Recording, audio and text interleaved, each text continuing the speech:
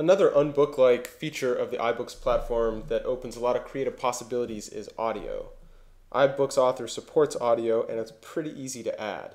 You can either use the media browser, which is in the menu bar under View, Show Media Browser, and click on Audio, and this shows you everything that you have in your iTunes library. Or you can just drag a file from the Finder.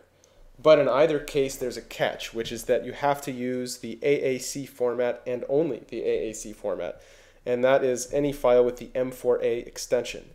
So if your file is not already the AAC format, you're going to have to convert it, which you can do in iTunes really easily. So I'll show you that.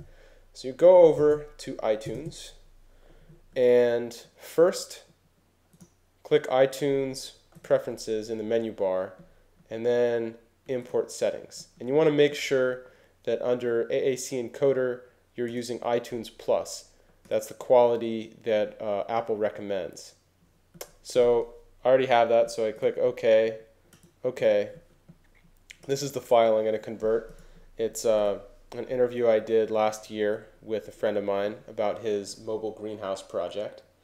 So then we're going to click Advanced, Create AAC Version. And now it's converting it. And this is an 18-minute audio file, and it's only going to take about 10 seconds, it looks like, to convert, which is pretty impressive. Almost done. 2 seconds left. There we go. So let's click on it, Get Info.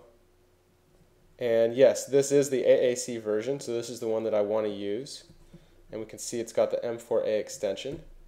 Totally cool. Right-click on it and Show in Finder, and there it is. And it's got, we can see it's got the MPEG-4 audio. It's a different file than the other ones. And now all I have to do is show, okay, iBooks Author, and just drag it right in. Done.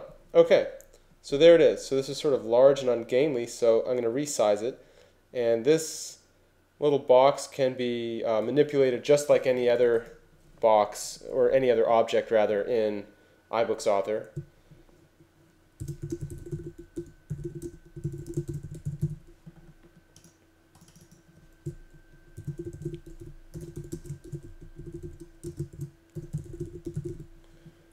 Cool. Let's play it.